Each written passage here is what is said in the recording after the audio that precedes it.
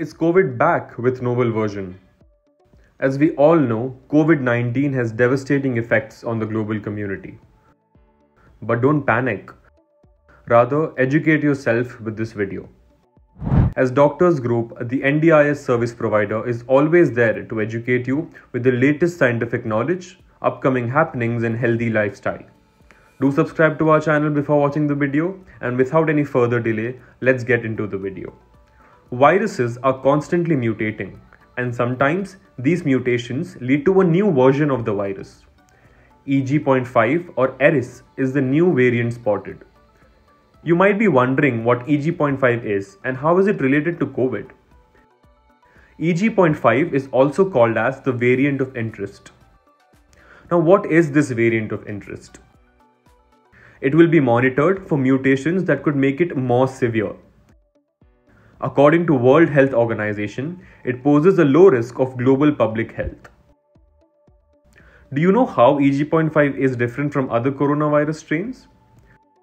EG.5 is part of the XBB lineage. EG.5 is the progeny strain of variant that has the same spike amino acid profile as XBB 1.5.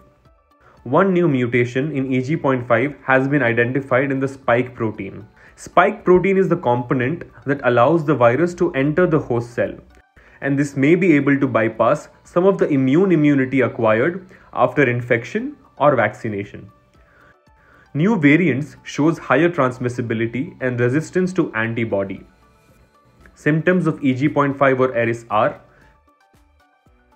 fever, cough, sore throat, fatigue, runny nose, and change in taste and smell. Now, the older you are, the more likely you are to experience severe forms of these symptoms. The majority of the cases of EG.5 were found in China, followed by United States, South Korea, Japan and Canada. It is also identified in Australia, Singapore, UK, France, Portugal and Spain. For treatment, as Moderna, Pfizer, Novavax fall targeted at XBB variants.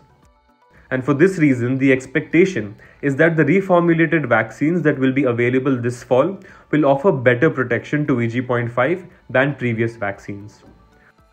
According to experts, this new strain of the virus, which is believed to be of Omicron lineage, is spreading more rapidly than the original COVID-19 virus. The only advice is that if you have any symptoms, call your healthcare provider. Thanks for watching our video. For more, please do like, share and subscribe and hit the notification bell for latest updates.